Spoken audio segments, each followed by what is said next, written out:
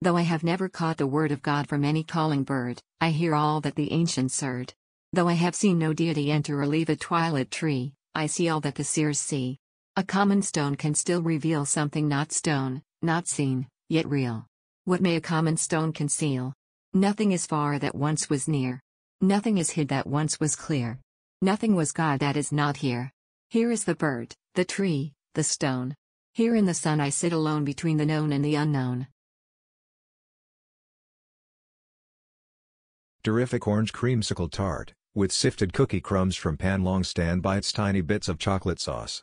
Nan, the maybe semi-plagenic wife who disappears in her white stone-washed corset, when she's not booking shows or walking down the sidewalk with her English literature dinner. I feel like this orange tart and chocolate sauce are the biggest burden on her elegant postgraduate statutory public speaking license, while the others, her writing students with their huge marshmallow bins, are the kids who come for cookies, but come to eat the chocolate chunk without request.